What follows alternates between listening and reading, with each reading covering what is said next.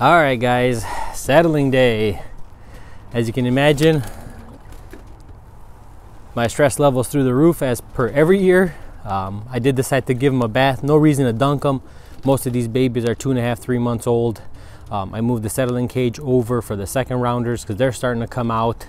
And I just set up my ladder, a little landing board, and slowly allowing them to come out at their own will. It is about 4 o'clock, which is perfect timing for me. There's at least 3.5 hours of daylight, which I won't keep them out that long. I'll keep them out for as long as I can, 2.5 hours, and then call them in. I have not fed them today, so that should make it nice and simple. As you can imagine, my stress level's through the roof as per every year. It never really gets any easier. Let me rephrase that. It does get a little easier every year. Understanding and knowing that the majority are in fact not good. I don't mind losing as many. I just don't want a catastrophe. I don't want a hawk to come by and scare them and then lose them for that reason. But we'll see how she goes, guys. I won't keep you too much longer here. I'm gonna watch the birds for the next few hours. It's really nice outside. It's a nice sunny day. So I think it should be okay. It is March 15th, a little earlier than I normally use them, but this week's gonna be kind of rough weather, raining throughout the weekend and really cold. So today seems like a really nice day. As long as I can avoid the hawks, I think I'll be okay.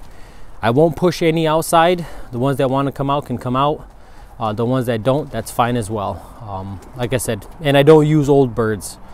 If you plan on using old birds, let them out first. Let them get that exercise out of them, that energy out of them, and then release the first round youngsters. So we'll see how she goes, guys. Well, guys, it's been about an hour. We're still doing good. As much as I didn't want them to go airborne, they did go up a couple times. I think they just kind of scared themselves. One bird ended up landing on the settling cage and made a little too much noise. And they kind of went everywhere. I had a few land in the trees. I had a few land on the grass and on top of the houses. But they all came back down, so it wasn't a big deal. It wasn't like a hawk where a hawk would be around and they'd be freaked out. So far we're doing okay. The birds aren't very strong. They are struggling to keep up. Most of them will land wherever they can just because they can no longer sustain themselves. So it's kind of a perfect time to let them out. They're really not that strong on the wing, so I'm not too afraid of them getting too far. I did have one land in the woods right at the very edge on a stone, and I didn't bother them. I made that mistake before where I'll run down there real quick and trying to figure it out, and I just end up making the situation worse.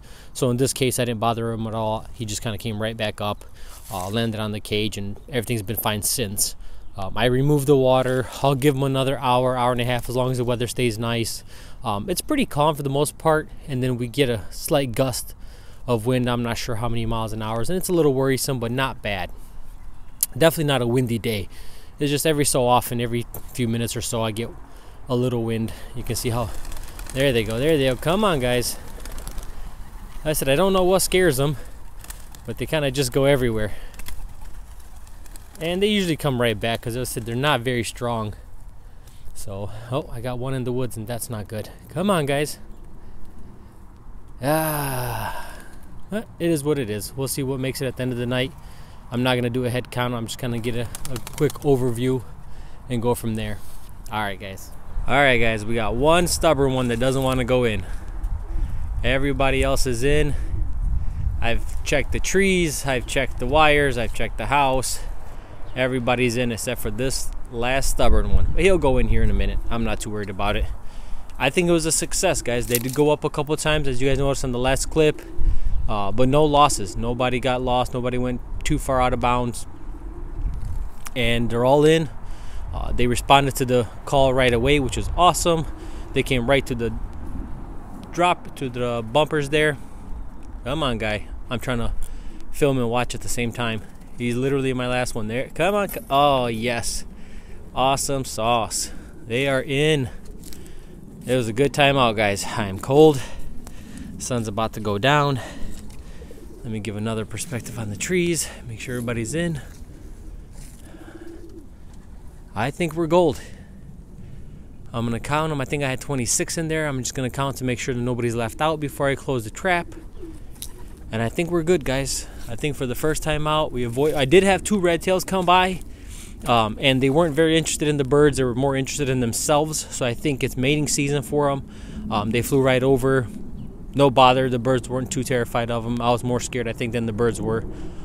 But they flew right over, no issues. So I'm gonna call this one a success, guys. Hope you guys have just as much luck on your first time out. I know it's a little early.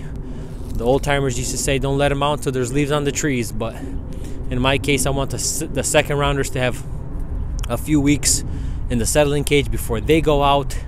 So they'll be moved over into the settling cage starting tomorrow, and then they'll have that time. So this week I'm going to work on the first rounders, get them out every day if I can. I know towards the weekend's going to be kind of crappy weather, but every day that I can let them out, I'm going to let them out for a few hours and go from there. This is when the fun starts, right?